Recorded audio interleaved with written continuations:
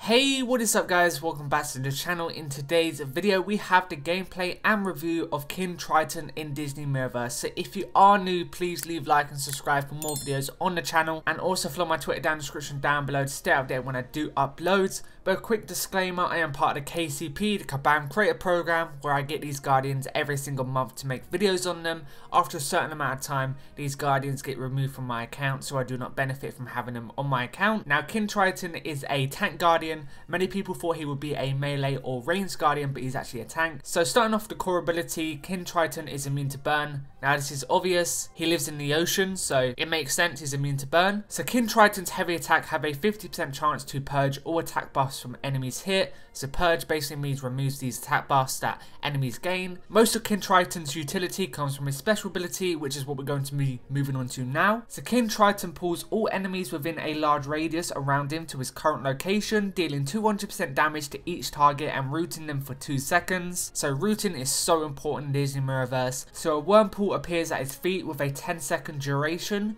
When active, King Triton gains Brace. Now what is Brace? Brace protects target from any stun, knockback and pushback effects. This does not prevent knockback from special abilities. So enemies hit by King Triton's heavy attack whilst within his whirlpool become rooted for 4 seconds. Now this is really OP because you can actually root lock. Basically what you can do is just continuously spam your heavy attack against your enemies whilst they are in this whirlpool and they can't even move. They're just going to be continuously rooted for this 10-second duration. You can do this to bosses. Anybody that can get rooted, you can just root lock them for this 10-second period. So this is absolutely OP. So King Triton gains 2% armor for each enemy within his whirlpool. This effect activates every 1 second. So you're going to be gaining 2% armor every 1 second, but it can increase depending on how many enemies are in your whirlpool. So you want to gather all enemies in a certain location, activate your special ability, which activates the whirlpool, and the more enemies you have in your whirlpool, the more armor you're going to actually gain. So moving on to the signature ability, King Triton gains a 50% direct damage resistance to shock. So when King Triton activates his whirlpool, other allies gain Brace for 6 seconds. Just like King Triton himself, they're also going to gain Brace, which will make them immune to stun, pushback and knockback. So we're going to move on to the talents now. We're going to start with the first advanced talent. So when King Triton's heavy attack purges all attack buffs on a target or inflicts root, he gains a 38% defense buff that lasts 10 seconds.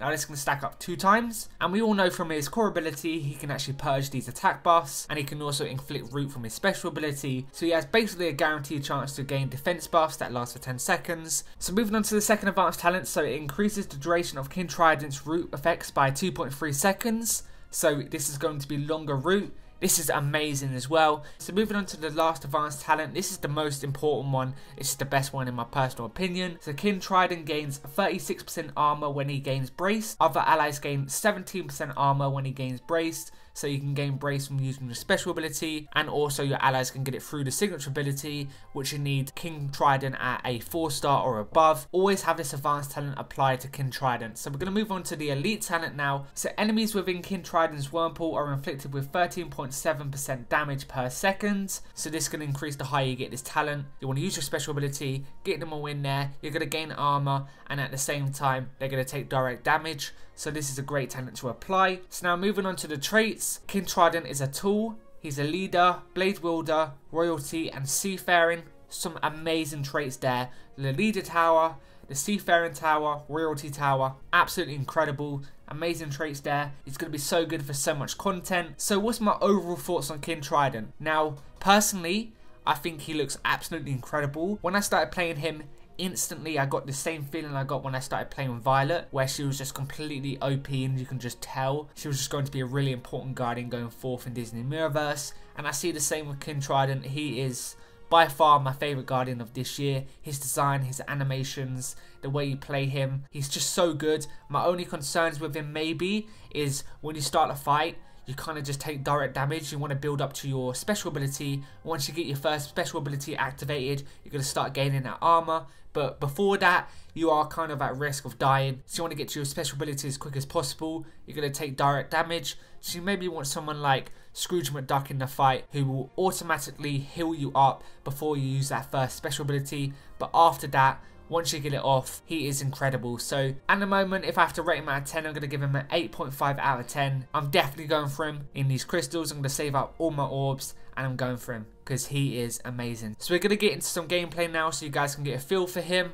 If you did like the video, please leave a like and subscribe for more, and I'll see you in the next one. Peace out.